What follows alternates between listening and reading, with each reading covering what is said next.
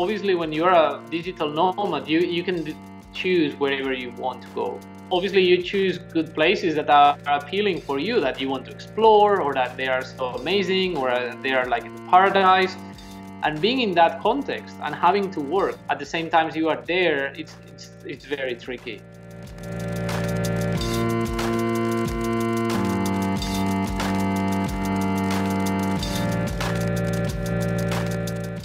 Hey guys, how's it going? Hope you guys are having a great start to your week. My name's Tom Froese. I'm an illustrator and designer in Vancouver, British Columbia, and this is the Making Friends vidcast. This is where I answer your questions about illustration. So normally in this show, I answer your questions about illustration, and for those of you who have asked me questions in the last few days and weeks, thank you very much. I have them all listed there ready to answer, but today is kind of a special episode because instead of you picking my brain, I pick a fellow illustrator's brain about questions that I have. So one thing you may or may not know, because I probably haven't talked about it a lot, is that I often fantasize about traveling and illustrating at the same time. But of course, being portable and doing good work and having the right gear and all that is a bit of a puzzle for me. Like, how would I do what I do? Because I do use a lot of physical media, and I enjoy having a lot of space when I work. But the illustrator that I talked to, his name is Magoz, and I'm going to give him a formal introduction in a second.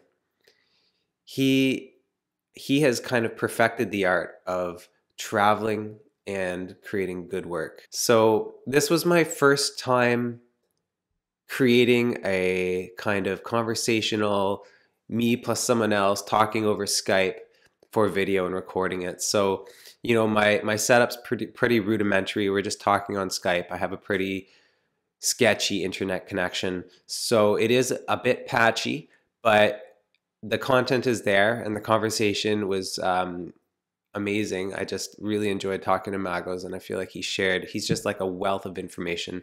So let's talk about Magoz. Magoz is a Spanish illustrator from Spain, but he is a digital nomad. So he travels around the world while working. And his illustration, if you've never heard of him before, you've probably seen his work. He's a conceptual illustrator and very minimal in his style, instantly recognizable. He's worked for clients like New York Times, Wall Street Journal, and Scientific American, among others. He has tons and tons of awards. What I like about his work is that his style is so instantly recognizable. He's able to capture complex ideas in very simple, easy to understand images. He's a master of visual rhetoric. And he's also he's very generous with his knowledge. He has, over the last few years, consistently kept a very helpful blog where he shows you tips, not just about how to use certain illustration tools, but also how to conduct your business and how to stay in touch with clients and stuff like that. He also more recently launched a web resource called Illustration Tools, and he is actually going to talk about that in the course of our conversation. And so I'm going to link all the things that he's created, all these generous resources, in the show notes. So another thing about this conversation we had is that it was long. We talked for about 90 minutes, and of course I try to keep this under an hour if possible. And so I couldn't edit it back because I thought there was just too much good content. So we're actually going to break this episode up into two parts. So today will be part one and next week will be part two.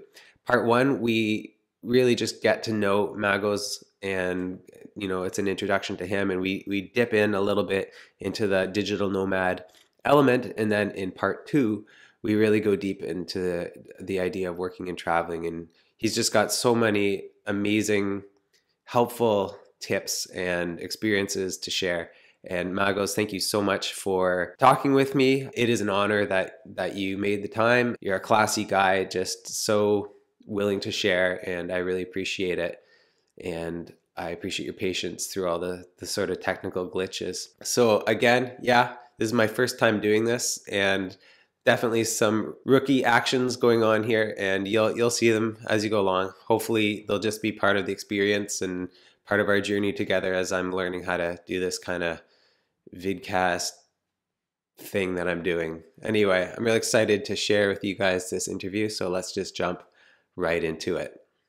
So starting at the beginning, really, like what's your story? Like, how did you become an illustrator? This story, I think, starts when around that time with the graffiti, when I was in, I don't know, I was 14, 15, and I was always interested in drawing, but eventually I became interested in painting graffiti, basically, spray cans and all this stuff. Yeah. And then, yeah, I made kind of my life was, for me at that time, graffiti was very, very important. I started painting and I started painting and traveling and just going to exhibitions as well. And I don't know, around when I was 19 or 20, I was even making, kind of a living from Really? that. But then, yeah, but then I started to like getting tired. This is something that happens to me, that I become very, very interested in things, and I go like I push even to the limit, that I invest many hours a day and near, until I perfect or I'm happy with my abilities. Yeah. And then I just lose interest. Yeah. I just like, okay, it's done. I get that. It doesn't happen like that, but it's kind of the result of that. Okay. So what happened is that then I switched to mural painting, which obviously painting graffiti was very just like a short step. And I was just doing murals and for clients and private clients and also for institutions and city councils. It was fine. But then again, happened the same, and I lost the interest. And I ended up in the illustration and realizing that, oh, now I can do the same. I can use digital tools. I don't need to be outside when it rains. Yeah. I don't need to, because back then I had a van, and what was a pain to put all the colors and calculate everything and make sure that you don't run out of any color. And suddenly it was, oh wow, I can do everything now, Right. unlimited. And then I became interested on illustration. Okay. But then then there's a lot of more processes until I reached that. But I think that's how everything started, really. Within that, before, after, during, was there any art school or formal education? I went to I don't know how it is in English, but it's kind of like a course that 2 years course. It's kind of like professional education where, I don't know, it's the same level of if someone wants to work with wood or with electricity, or this kind of A like trade school. not going to the university. Sorry? A trade school, kind of. Yeah, I guess I'm not familiar with the name, but Okay. it must be something like that. Okay. And yeah, I went there for a couple of years. It was a illustration course, and I learned a lot of things related to techniques. I think, at least in Spain, education sometimes is very confused. Now looking back, that course was more about drawing, about trying techniques. I have a lot of memories trying many things, even like digital, but also watercolors, oil, and many others. But I didn't get any really base of the real world of an illustrator. So Right. that at the end of those 2 years, I didn't even really knew how to an illustrator could make a living. So yeah, that was the formal education I had. I don't think that this was the real school. Okay. When was that? This was when I was when was that? This was 10 years ago, Okay. something like that. Okay. Maybe because now I'm 29. Yeah, like 10 years ago, something like that. And when I finished, maybe it might be 9 years ago. Okay. But you never felt like you needed to go to art school, clearly. Looks like you're doing just fine without like having sort of that classical art education or anything like that. The thing is, I've always been a self-taught, and Yeah. I really like figuring out by myself, figuring out things by myself. And the idea of going 5 years somewhere to learn a bunch of things that I don't need, I never been into that. Yeah. So Oh, that's great. No, I mean, I love how illustration's kind of a wild west. You don't need a specific degree to do it well, and I think design's like that as well.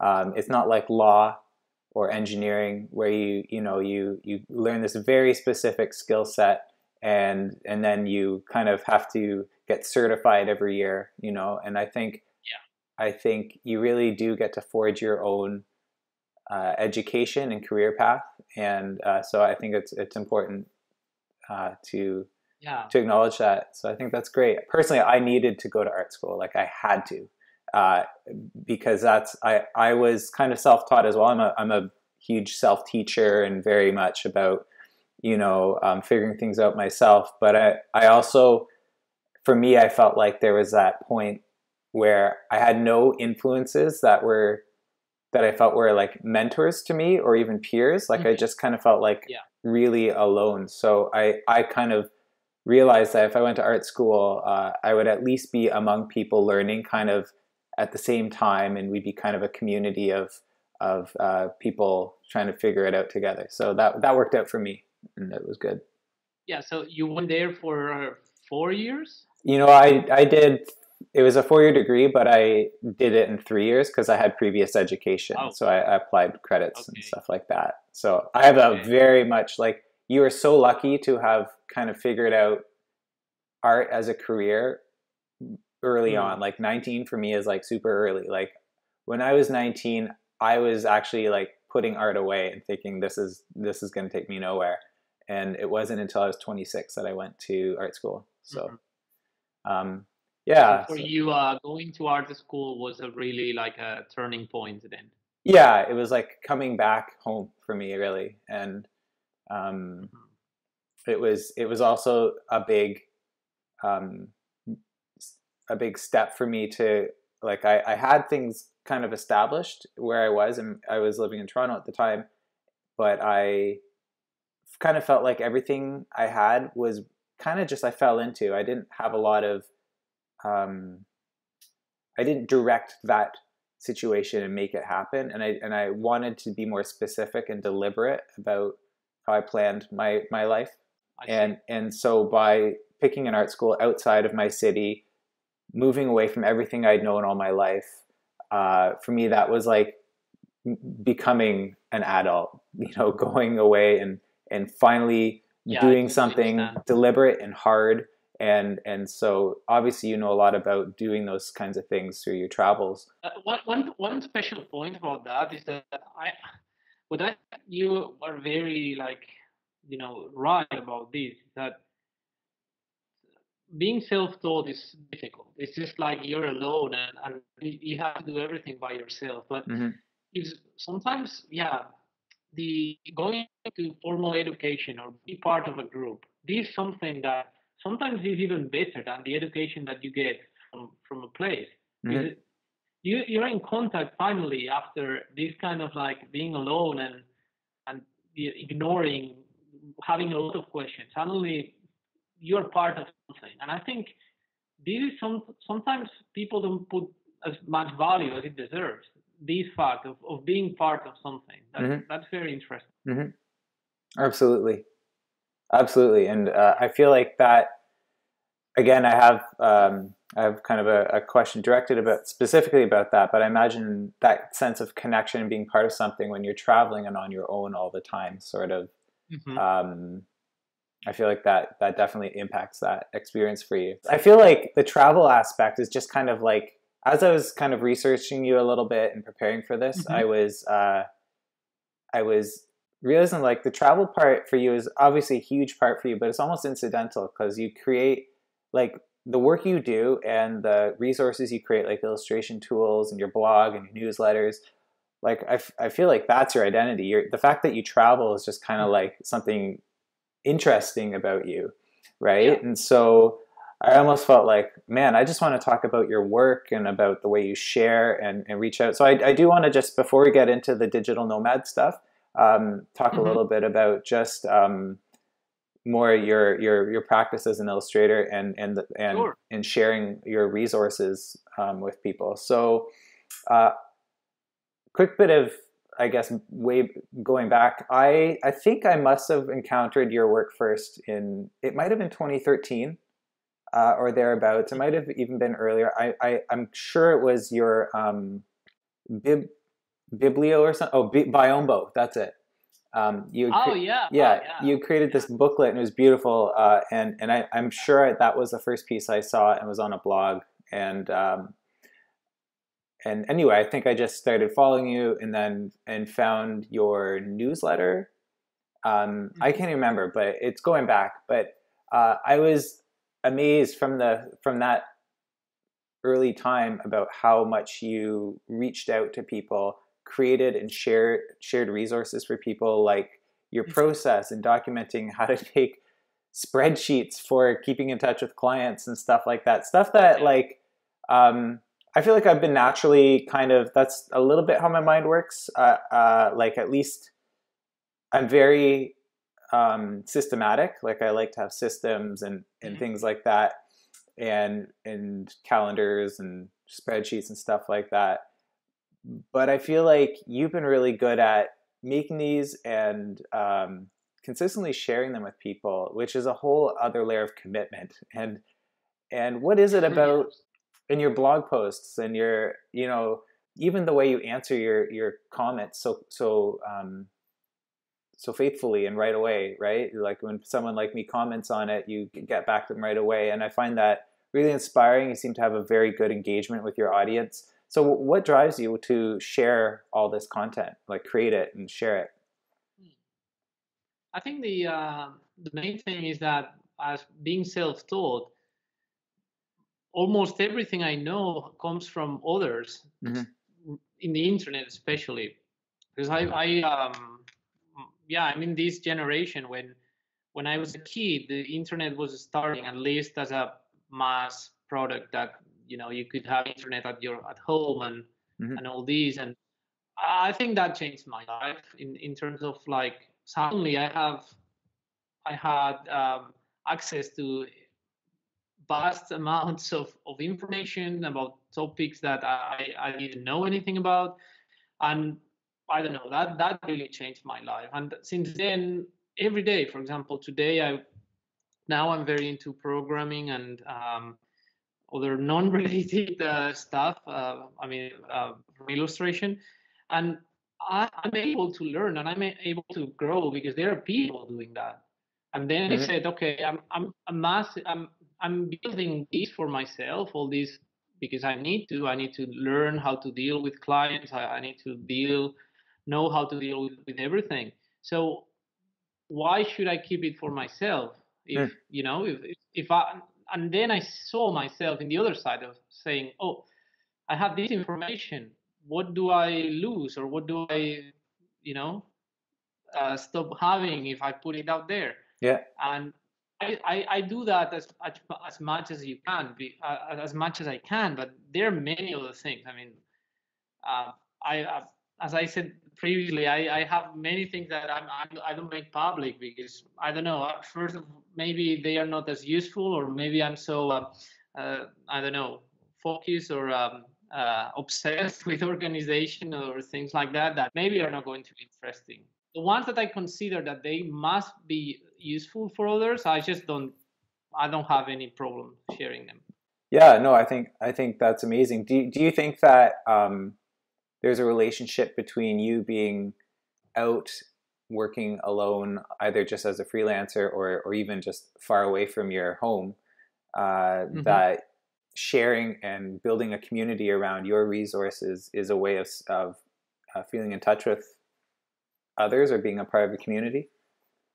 Maybe, yes, maybe, because I always been this, this friend that everyone has that has when you have a problem with a computer or you have a problem with a phone, right?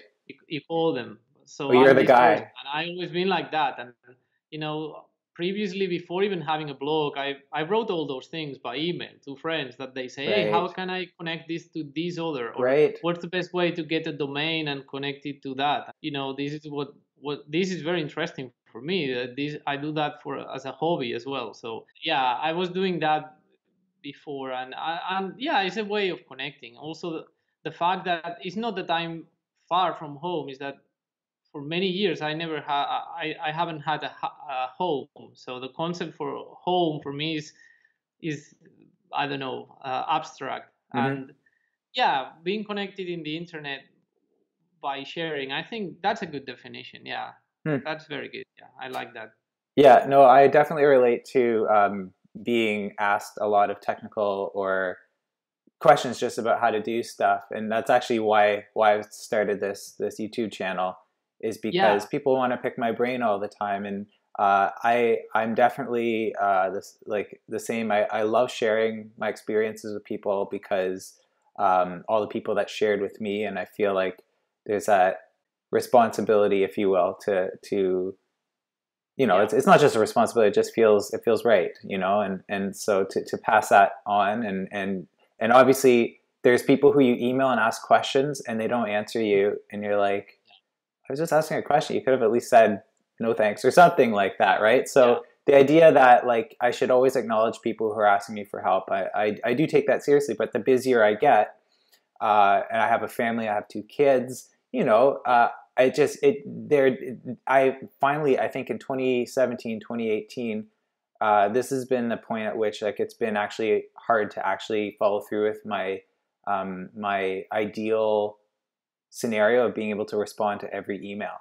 And yeah. so I thought, yeah, it's time to make a resource online for people to learn about what I do in the most helpful way. So I totally relate to that. Yeah, I love that you are doing that because there is a thing. There is a personal thought about this, but I think our profession is weird in terms of like it's art, but it's art that most of the times is subjected to commercial. So it's kind of like artist, but at the same time someone who does assignments. And then it's not like graphic design, just I don't know, like user interface where Hmm. when you use tools. Illustration is about I don't know, your own voice, your own way of seeing the world. So Hmm. there is also part of ego there. Hmm. So Absolutely. for me, illustration is very weird because it's a mix of many things. And I think that that's what makes illustrators more like uh, uh, people that appreciate solitude, and there are no big industry on that. It's like I don't know, like everyone goes on a bit on their own, and it's I don't know, it's all these components make me think that that's why graphic design industry is massive compared to illustration, and the resource available there, not only tools but everything like media, like podcast, everything is it's I don't know 10 times, 20 times, 50 times, I don't know. Hmm. This is something I've been thinking since I've been an illustrator. Always has Right. been very difficult for me to find those things online and Oh, definitely. or even offline. Yeah, and I think that's exactly it. I mean, really, we're just artists thinly veiled as commercial designers or something like that. And at the end of the day, it really is compared to being a designer, because I've been both. I am both. I'm a Mhm. designer and an illustrator, trained as a designer.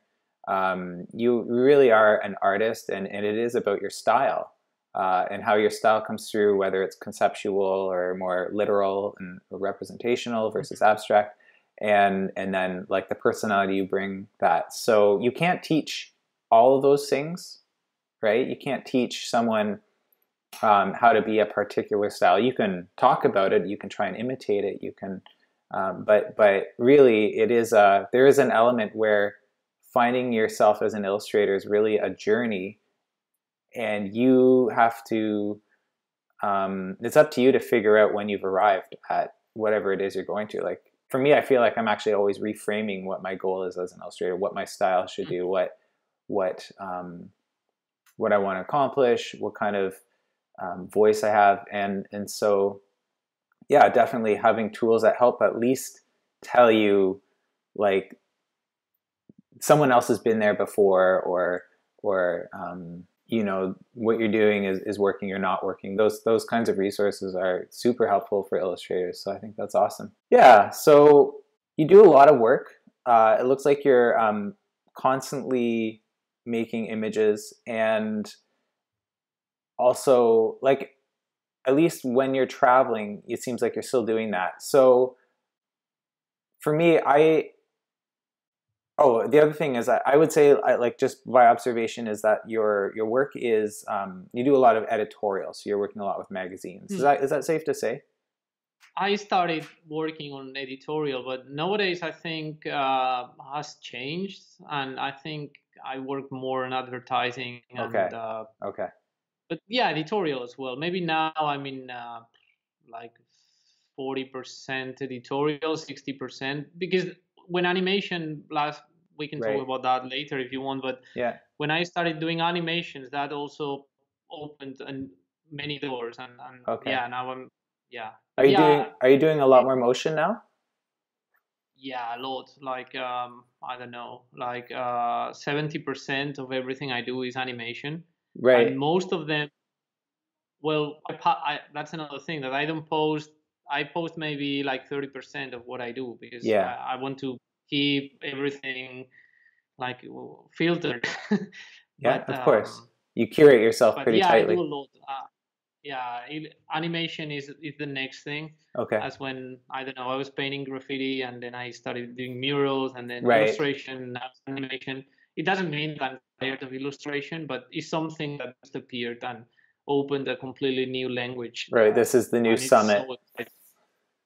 Yeah. Yeah. So I guess I guess part of my question was based on, like, my perception that you did a lot of editorial, but we all know that editorial doesn't pay amazing fees. Like, I don't think you can sustain yourself as an illustrator doing only editorial, because even like the big ones like New York Times, like, you're not, you know, per illustration, for the amount of time you spend on those, you know, it's nothing compared to advertising and retail and packaging and stuff like that. So I think you can sustain. I sustain myself doing entirely editorial, but I think it's about obviously the quality of works that you pick, and obviously how many every month. I think actually it's possible to live on editorials, but it's obviously, if compared with advertising, it's a different world. Yeah. In everything, in timings, in budgets, everything. Yeah, but so I imagine that you would have to work quite fast to make a living as an editorial. Like, if editorial is your only thing. I'm admittedly quite slow. Like, I take a lot of time in the process to think about it and arrive at an idea, and then I spend at least half or more of my time doing that. And so I wondered, like, do you feel like how long does it take you, let's just say, for a typical spot illustration? Like, do you get a day? Do you do 2 days? Do you do a week? It's difficult to say, because it's just like it's a quest that, well, you probably know. It's just, you start like pulling a string and pulling and pulling and working and around topics, and eventually you find something, and maybe that something doesn't work, and then you need to take another path, and it's difficult. But sometimes I find ideas in just a matter of like minutes, even like 30 minutes. But other times it's just, especially when the topics become more like, I don't know, there are topics that are complicated, not because the topic itself is complicated, but, you know, for example, politics and other things like that. I don't even take them anymore, because I don't think there is a space for doing something that is worth it. And that's also another aspect, or another component of this formula to see. But yeah, editorial is fast. And what I do is I keep a notebook. Well, nowadays is the iPad, and I use Procreate, and I have my I have a notebook there, and I just use it as a sketchbook, basically. Right. And I have many ideas that for one reason or another, those ideas are not getting completed on one assignment. Okay. So then I kind of like organize them somehow, and then I always have something there. And Right. it's sometimes when I got an assignment, I already know which of those I Nice. can just kind of free, because they are kind of in a waiting there. And Yeah. So you have your own little library of like stock yeah, that you use. especially with conceptual illustration, because I've been doing that exclusively, which means that I'm always looking for the idea, and the idea needs to be like, there are some rules, and there Mhm. are some, yeah, well, everyone has their own mindset on that, but yeah, and there are many of those that are there, and I enjoy doing that. And sometimes it's very pleased. I'm very pleased when I finally found this like a way out of that idea. Like, oh, finally. And Right. that happens all the time. Nowadays, I have like, I'm not sure if hundreds, but a lot of them. I mean, I could make something from just out of those Yeah. sketches. So ready, Yeah. they're almost just like take it out of the freezer and put it in the oven and it's ready to Yeah. go. Yeah. Yeah, exactly. That's awesome. That, Yeah, I'm very envious because I just, and this is just how different we as illustrators can be. Like I I just can't do a new illustration based on old work. And so like there's like occasionally times when I sneak something in that I've used before. Like I reuse textures, you know, stylistic elements. And sometimes, you know, one idea informs another, but I don't think I've ever been able to just take a half-baked illustration and turn it into something for the next job. And so this is probably why I'm wondering about, like, you know, how do you do editorial or even as much as work as you do, whether advertising or whatever, traveling. There must be some efficiencies that you're able to pick up on while you're doing that, because for me, I spend, like I said, 50, 60, sometimes more percent of a project just thinking about how to do that. And you might notice, like, compared to your images, which are conceptual and very specific to the article, but very universal, you could see that being used for something else. Mine are always just like, I feel like almost too tied to that specific context. Yeah, tailored is specifically for that Exactly. piece. And so that's my weakness, but I guess, you know, it can be also a strength, like where it's very special to the client. But yeah, I don't think it's a weakness. I think it's just how it is. Because yeah, it's great. I mean, you create and you spend so much time on one piece because it needs to be, yeah, it has some rules that make them super special. So I like that. yeah, no, but I think it's definitely helps you stay afloat and not burn out if you're able to recycle and reuse some of the intellectual efforts that you've made previously. So I think that's really good, and it's also obviously a clue as to, like, perhaps how you're able to do what you do, stay mobile and keep going. And again, like I read through a lot of I read through your digital nomad series on your blog, and so I'm like, oh, this is all the stuff I want to know anyway. Why am I interviewing about it? But yeah, no, but I think within that, like, I can see that you've minimalized your toolkit, and you know, like, what's your setup look like right now in terms of being mobile? Right now, I have an iPad Pro that I use for sketching, and there is where everything happens. I mean, the idea search or quest or whatever happens there, and normally they are just very like rough sketches, like just lines and, you know, playing with concepts. And recently I started to use color and stuff, but this is something that I haven't showed because I'm just building things on. As I mentioned before, I love the idea of working in the shadows and just developing things. And you know, I like the idea of while everyone sleeps, I wake up very early and I do my things, and this is kind of, it's not a secret that I'm baking something, and I do a lot of things like that. And for example, now I use a lot of the iPad Pro to create. They are not finals or anything, just exploration of new mains of like uh, um, communication. But yeah, the iPad Pro is gaining a lot of weight on my setup. But then I use I use Illustrator, and I just do everything in vector nowadays because the animations basically. Right. Before Yeah. I was working with Photoshop, but at some point it was totally impractical for the reason that it took like 3 or 4 times. Yeah, the resources, the time, and everything. Yeah, no, I hear you there. So I'm a Photoshop illustrator, and I need to be just because of the raster elements and my Yeah, of textures course. and stuff. But I was super excited when you first shared like how your Photoshop flow, and I was like, oh yes, Oh a yeah. Photoshop illustrator, great. And like I don't really like I've never considered myself like a software loyal person. Like it's not about software, it's about like your how you think and your creativity and Yeah, ingenuity regardless totally. of your tool.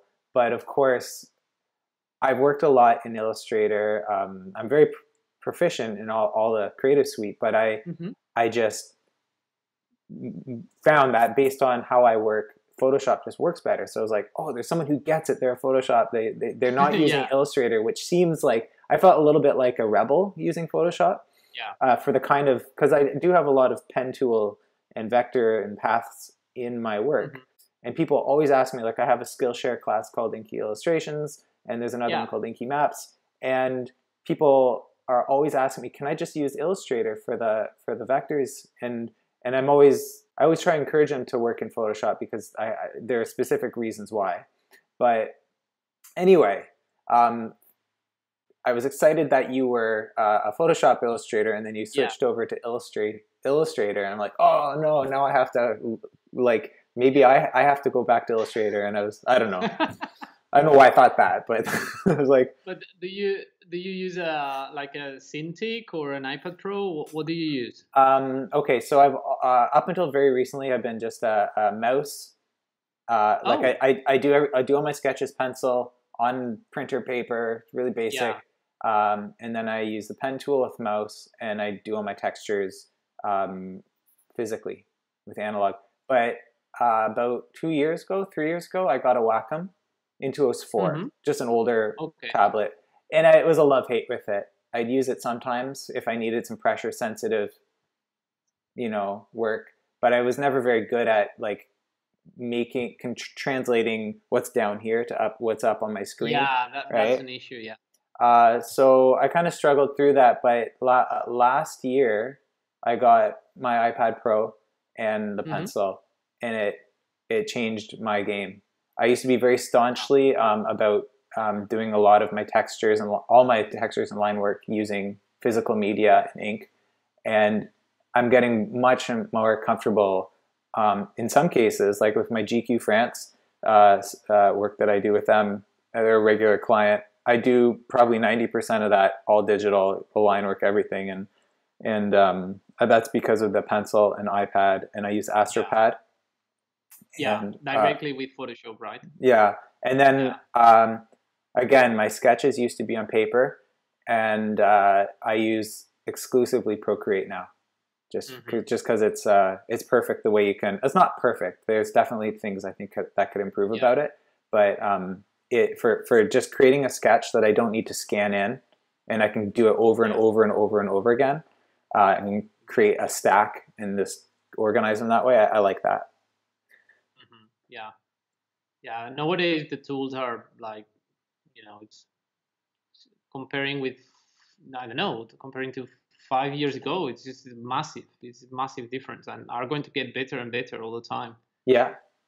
No. So that's it. Like Procreate, or so you have your iPad, and then you as far as we know, like we who aren't in the shadows, as far as we know, you're doing most of your work with Illustrator. Yeah. Right. No, that's exactly what I do. I use, and I would like to. I have a lot of faith into tablets, but I'm not sure Apple are the who they used to be to like push everything forward. Yeah. And yeah, right now it's it's just kind of that time where I don't know, it's just some time has to pass until we see something. But Yeah. definitely it's so convenient. I remember when I started traveling also, I still was using Photoshop, and I had a Cintiq 13 HD, Yeah. which is portable, but you have a lot of wires and stuff. And then on top of that, I had my physical notebook, and obviously I was filling them Yeah. quickly, Yeah. plus the computer. Mailing them And home? when I was just, sorry? Were you mailing your notebooks home when you filled them? No, not really, because I was moving all the time, and I didn't want to risk them, because that was, I don't know, 7 or 8 months of work, and there Yeah. are many ideas, and yeah, I keep them. But then I was going to cafes to work, and it was impossible. I needed 2 sockets. I needed a big table. I needed many things there that, I don't know, compared to now, that if I need to sketch, I just grab the iPad and the pencil, and that's all. Or if I can work from airplanes, I can work from anywhere with the trackpad. Even I don't even use a mouse anymore with Illustrator. So it's just freedom, and I don't stack piles of papers. Everything is scannable. I can just find everything I want in just seconds. Yeah. And it suits me very well, the working process, and the way I interact with digital tools is really, really convenient for me. Okay, so I want to now, I think we're fully into the sort of digital nomad territory now. So, and we're already 45 minutes in. We might go a little overtime. Is that okay with you, or? Yeah, sure. Yeah, definitely. You Just can spend as much time as you want. okay. Don't encourage me. But yeah, so I love the word digital nomad, but you want to unpack that for people? Yeah, it's a concept that started like, I don't know, 5 years, 8 years ago, something like that, in terms of like people doing it. Basically means someone who makes a living with a digital tool, let's say a computer, and the internet and an internet connection, and then basically moves freely. Has no a permanent residence, has no home. There is no place called home. So yeah, digital nomads travel from place to another without any any more like constraints. That's the definition. Okay, and so I think we all know what the advantages are of being a digital nomad. You get to travel, see the world, make money at the same time, and there's a lot of obvious glamour and romance in that. But what are the dark sides of being a digital nomad? What are the challenges?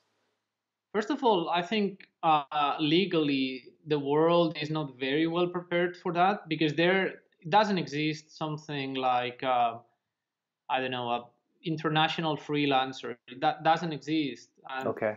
then there is this thing that most countries have, that you need to be at least, I think it's 4 months to be considered a resident. Yeah. But the thing is, what if you are not even 1 month in a certain country? Right. Then there is kind of like a void in laws there, and it very obviously depends on each country, but this is not very well prepared. And also, if if you want to keep being self-employed in your original country or country of origin, you are still paying taxes. You are still paying for like healthcare. Well, in case you are in Europe or in other countries. Yeah.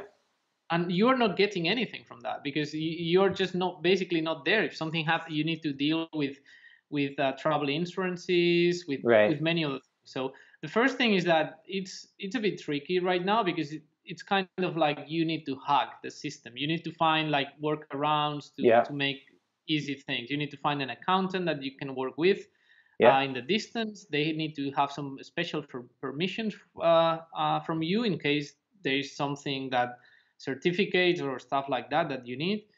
And this is one thing. But the other also is to basically to be really, if being just a regular freelancer requires a lot of responsibility, being like very serious about it, knowing that you need to you can't or you shouldn't work with wearing pajamas, that you need to have a time, all this. Yeah. This is multiplied by 5 or 10 So the amount of when you are traveling.